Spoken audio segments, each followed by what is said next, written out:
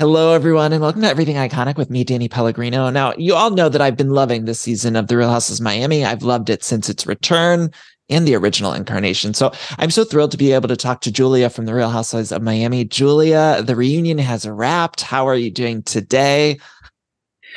Whew, I can take a big breath and relax on my farm and just go chill a little bit. Yeah. And how do you feel about the season overall? How did you feel coming out of it? Well, unfortunately, it's been a hard season because we've seen a family being broken apart. And, it's always very hard, especially when there are kids involved. But, I think our show is about real friends and friendship, and friends dealing with real life situations. And in the end, we always come together. Yeah. There was a beautiful moment in I think it was maybe part 2 or 3, where you were talking about Dr. Nicole being there for you in the hospital. And it just, I think, reiterated the relationships off screen that it seems like the cast of you all have together. And I don't know, it was a beautiful moment because sometimes on the other franchises, it might maybe seem like people are just thrown together and are only there for each other during filming. So I always like to see those little moments. I thought that was really nice. Yeah, not in our case. We're always together, whether it's camera is on, camera is off, and we're so familiar with each other that we don't even notice sometimes that the camera is on because we're just living our life. We're just rolling no matter what. And that's why I love this group of girls. And how are you doing post reunion? I just was reading that Martina is now cancer free, which is so beautiful. I want to say congratulations. How are the two of you doing? Thank you. I mean, we are relieved. It's a huge weight dropped from our shoulders, but it's still a long road ahead of recovery, and it's a long process because even though she's cancer free, she needs to get back on her feet and get all her energy and strength back. And it's it takes time. It takes months. We don't know. Doctors always say for everyone is different, so we're just taking a day at a time.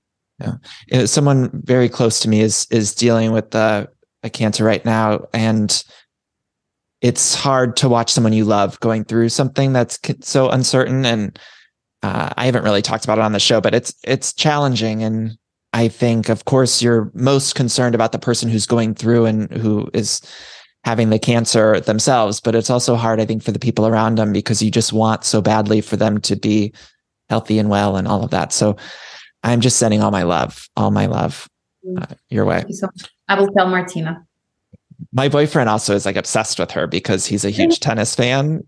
So he was like, she's the best. I think he was telling me she's the best overall, and she doesn't get enough credit for how good she is. And he's like obsessed with her. There was a moment at the reunion, though, getting back to the show, where Alexia, Andy was asking about Alexia being a star and that comment she had made during the season about how she's a star. And I felt like you were giving an answer, but then, there was so much going on at the reunion. I thought maybe you got cut off. Did you feel that way? And what were your thoughts about that whole situation? Yeah, I'm reliving that moment as we speak. Well, what I would have said if I would have spoken at that moment would be that, I guess Alexia and I have a slightly different maybe interpretation of what being a star is. I mean, I live with a star. I go to bed every day with a star. I wake up with a star. I know what the star looks like. Martina Navratilova is the star, and she doesn't even call herself a star. Like, real stars don't need to call themselves a star. Right. It's like that saying, I know it's a little bit different, but money talks, wealth whispers, or something like that. Do you know that phrase? I feel like it's sort of similar. Yeah. But you don't need to say you are a star. Just like, as I said, we have a different interpretation of that. There was also this moment with Alexia that we saw in unseen footage where she had said, I wrote it down here, something about the LGBTQ community. She said she's more LGBTQ than you. And what was your reaction to that? What can one say to that? I was pretty shocked. Like, why do you have to compare? I mean, how can you even compare who is more, who is that? And I mean, if she feels like that, great. Maybe because of her husband's sexuality. I don't know. That's her. I cannot speak for Alexia, but me personally, I would have never, ever compared myself to another person saying, I am more than that. You are who you are and you represent what you represent. So I was very taken back and surprised by that comment. We see a lot play out with Lenny and Lisa. Did you know Lenny very well? Obviously, you joined the show in season 4, but did you get a chance to know him at all? And what are your thoughts about their relationship? I did a little bit, yes, because Lisa, she's a very generous host. She makes wonderful parties, and the lucky few get a possibility to really like go inside her house, and she opens her home to her friends. So I got to hang out with Lenny and with her in a smaller settings, and I didn't catch any hints. I didn't think. To me, he seems to be in love with Lisa. Things to me were normal. We spoke Russian together. So I had no idea, even though, of course, all these women around. But then when you have a secure marriage, okay, women are there, but it doesn't mean your husband or wife are going to run away with them.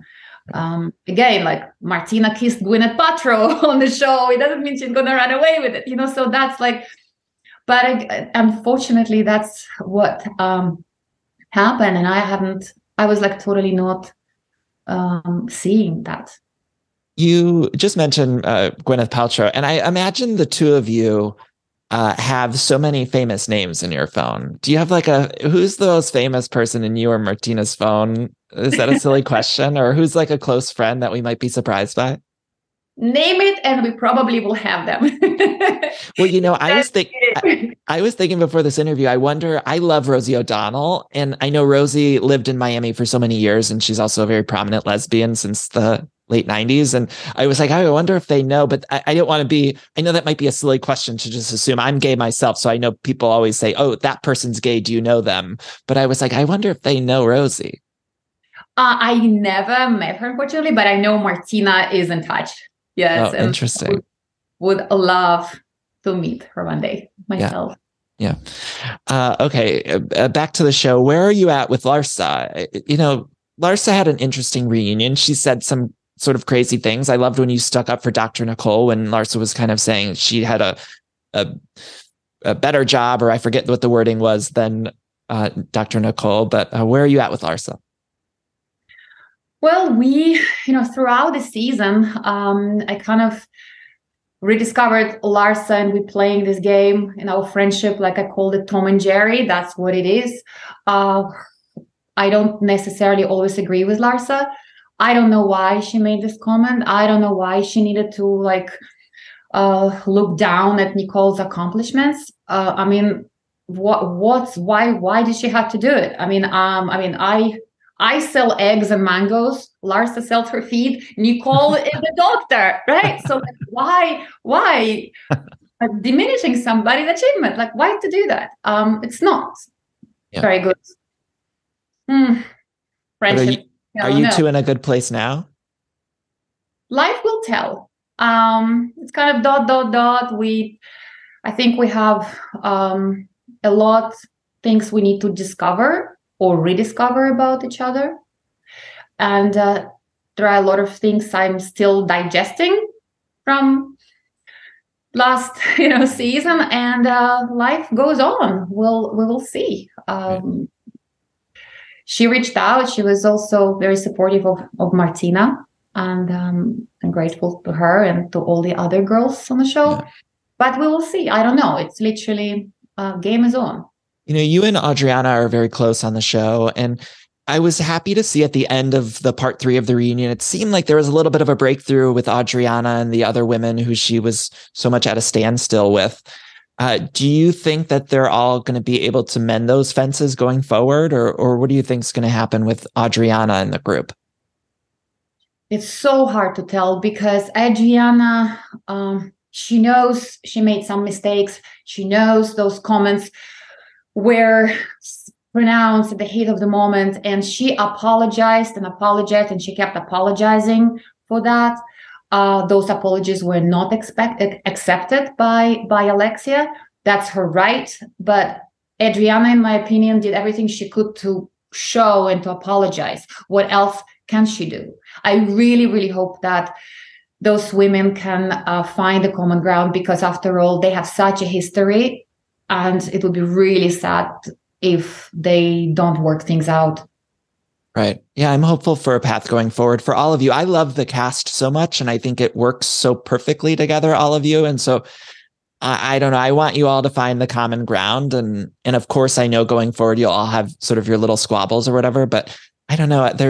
It's just such a great group. And even the friend ofs and the main cast members, I loved, you had a moment with Kiki in the reunion that I thought was beautiful. As she was walking off, you said, no, I want to apologize to you for something. I just thought that was... I want to clear something with her because I didn't have the chance to kind of say it to her face. Right. Was there anything else that maybe didn't air or that you didn't get off your chest during the reunion? No, I think pretty much, only I didn't have a chance to answer about that star question Andy asked me. And that was probably my only regret, that I let the other women talk and didn't step in when he actually directly asked me a question. But maybe he'll hear it now through our interview. That's pretty much it. I said what I had to say. I made my point about Nicole. I had a moment with Kiki, and my mind. I was there, but I also was just in the beginning of Martina's treatment. We were in New York together. She was going through cancer treatment. To be honest, my heart, my mind were mostly with Martina, and I was not concentrating too much on what I'm going to say when I was asked the questions, or when I felt I need to step in for my friend. I did, but my mind, I was slightly absent, because all I was thinking that Martina is doing her proton therapy. She's starting her treatment. What is going to happen? So I was really there, but not 100% there, which is hopefully people can understand. No, I completely understand. And I thought you did amazing. And I also think it would be so hard to get a word in edgewise with any of these groups on The Real Housewives, because everyone, of course, comes to the reunion. They want to clear the air, and it's a lot of big personalities. So I didn't feel like you got lost at all. I have a big personality. Yeah, I know how to clear the air. I know. I loved it. What do you think the cast should look like next season? Is there any changes you would like to see made, or what do you think? Ooh, are you spilling the beans? Do you think there will be next season? I don't know. There will be. I was just on a Zoom with Cooper, one of your producers, yesterday, and I was like, I need the season to come, right away. We need the season. So hopefully. Myself, I'm so upset that the show is already aired and I have nothing to look for every Thursday to watch on TV. So I'm going to be watching other shows. Well, it's coming back though, Julia. Come on. It'll be another season. I'll be there. I hope I'll be there. I love my Bravo family, so I am not stepping down. No, I heard a rumor, and I don't know if this is substantiated because it was just from a blog or something, but that you all would be starting filming in the spring, so maybe April or something. So I know you can't comment on that. More than me. I know you can't comment on that, but so if you were in charge of casting, let's just say, kind of throw a magic wand at you. If you were in charge of it, would you make any changes? Would you bring on someone new? Would you get rid of anyone? What would you do? I adore and enjoy all of the ladies. I would be saddened if anybody would leave. If somebody would want to join us, I always embrace people with open arms, and then they will show themselves what they're capable of, and then the relationship starts. So, life is full of surprises. Everybody has a chance at an opportunity at given time to express and show what they want. So if there would be one day another show and another person, why not? I think it's cool. Seeing somebody leave, in all honesty, I would be sad to see somebody leave. Marisol on last season, she played this game, Who Do You Trust the Least? And so I just want to pose that question to you. Of the current cast members, who do you trust the least? This is a messy game. No, it's a fair game. Who do I trust the least? There is a music. I think I trust Marisol the least. Interesting. And why do you think that? Because she always seems to know things about people, but then it's kind of very hard to ask her, like get a direct answer from her, why and who, so she doesn't back up her answers. And it creates kind of very bitter taste in the mouth, if you want to say, so that's why. I like, if you make an accusation, back it up in my face. Don't pass it to other people. Say it directly to me. Right. I don't like hearing things from other people and have vessels giving information. Straight to the point. If you have an opponent, look at them in the eyes. Don't stab them in the back. Right. Go to war. Go like front to front. Yeah. That's how I do things. Did you know? Yeah, not behind the back. Did you know any of the other women from the original incarnation of the series? Like, do you know Leah or Joanna or Anna or any of those other people? No, never met them. It's only Adriana and I. We've been friends since like almost the day I moved to Miami. And how did you two meet? Through a mutual girlfriend of ours, and we were at lunch at Fisher Island, and I've seen Adriana. And I just smiled. She put a smile on my face because she looked like, I call her Blanche-Neige. She speaks like Snow White. She had those kind of, perky lips, and she was like so cute. And then she smiles, and she has this like beautiful white smile. And she was just funny and like so much humor and fantastic energy that she gives out. You all are so beautiful, though. I think Miami cast is just, you're all so stunning looking. I was reading about, as I was researching for this interview, I was reading, and there's so much online about your past relationships and stuff. And I just sort of wondered if there was anything you wanted to clear up, or that you felt like you've never really gotten a chance to clear up about any past relationships or anything there's so much online written about all of you, really. But yeah, I wondered, is there anything that I know this is, I think, one of your first podcast interviews ever. And so I just was like, I wonder if there was anything that maybe she thinks she'd like to clear up. Like what? But past relationships for me are kind of in the past. With some people, you separate on a good note, with some less of a good note and experience. But it's like a past. Life is like a book. You turn pages and you learn from each experience, bad, good, the ugly, whatever, but you learn. Yeah. I'm concentrating on today, on my relationship today. We've been with Martina since 2008. My God, that's my longest relationship ever. How did you two meet? How did the two of you meet?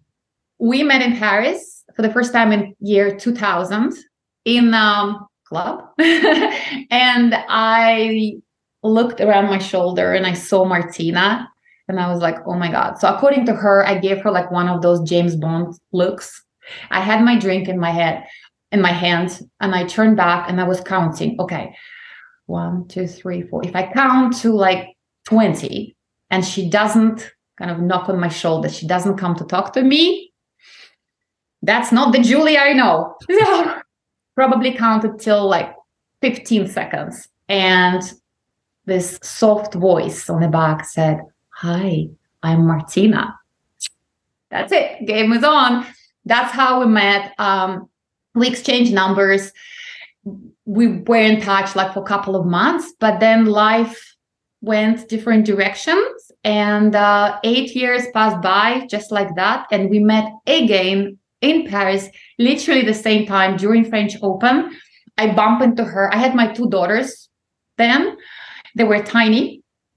I had a food tray full of food in a player's restaurant over Roland Garros, and we bumped into each other. And she was like, "Oh my God, you." She said, "What's new?" And I said, "Well, meet Victoria, my daughter, meet Emma." And then I added, "Would you like to have a coffee 8 years later?" And she smiled. She said, "Yes." We had that coffee. The next day, we had another one, and then another one. And then guess what? She moved in with me. Wow. Just like that. And never moved out. I love that. I love that. I know I got to wrap this up, but I just, I'm so excited to watch more of your story unfold, hopefully next season. I love the show so much. And the last 2 questions I sort of ask all of my guests are: your favorite Mariah Carey song And then also, like, who do you think is the People Magazine does this sexiest man alive thing, but who do you think is the sexiest? It could be man, woman, whoever. Who do you think, if you were choosing for People Magazines and you can't choose Martina, you have to choose somebody else, who would be the sexiest person alive? Well, I remember staring at that tennis player. He's not playing anymore. He's a Russian tennis player called Marat Safin. He was so hot, so hot. Even I got to look him up. Oh my God, he was like the hottest guy. Even Martina says that he's like, wow. He would be probably like my hottest guy. And favorite Maria. Oh my God. I don't know. Maybe I'll just go with a Christmas song. A classic. Love it. Classic. Yeah. What's next for you, Julia? What are you? Do you think you'll plan to adopt again, or I know you said that's sort of tabled. Is there anything next that you want to share with us? My hopes and plans for adoption I'm still not losing hope. Right now, it's not my priority because how can it be? We were waiting for a phone call to adopt a child, and we had to fight 2 cancers. Right now, it's about Martina getting better. Once she conquers this horrible illness and recover, we can then start hopefully making plans again about life. But today is, I don't want to lose hope, but I don't know if it's realistic. It's really 50-50. I don't know. Right. Kind of one day. Julia, this was such a pleasure. Where can people find you on social media? My Instagram. I don't do much of a Twitter. I'm still kind of a new person in social media, but I'm on Instagram daily. Julia Lemigova, just like that. All right, we're all going to follow you. Farm. Yes, please follow me. People who love animals. I post like cute videos about all my baby goats and baby cows and all of that. And then just my daily life. Well, I just followed you this morning and I'm so excited because I do love seeing baby animals, especially everything's so crazy. It's like, I do want to just see you with animals on social media. So I'm excited. Julia, it was such a pleasure meeting you. Hopefully one of these days I'll get to meet you in person, but thank you so much for taking the time. And I look forward to your next season, which I'm manifesting. Oh, I'm manifesting that too. Thank you, Julia. Thank you. Such a pleasure.